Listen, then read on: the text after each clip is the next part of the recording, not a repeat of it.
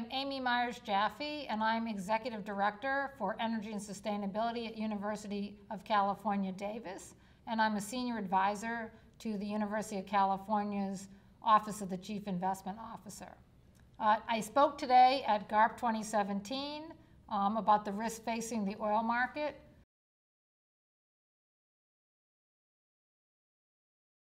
The industry is going to move more to data, more to digital, more to robotics. And that's going to be across the transportation industry and across the energy industry and electricity and other applications, and even in oil and gas.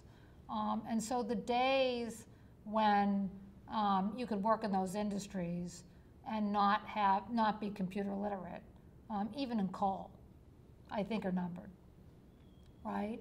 So, you know, there's this mythology that somehow we're going to go back in time and manufacturing jobs are going to look like they did in the 1950s. You know, that's not going to happen. There's going to be some basic literacy that you need. Your job is going to involve your interaction with robots. Your job is going to involve interaction with data and machine learning. And I think that for young professionals, we all have fears about working with math.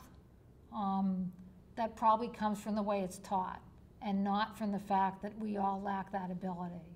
I bet you'd find that most people don't actually lack that ability, right? And so I think that really fundamental, you know, it's an educational issue, right? It's helping people, even people who can retool, to move into STEM, right? Understand whether it's design or engineering, you know, even to do entertainment today, you know, you need to be able to manage social media, you need to be able to do video, all the fields.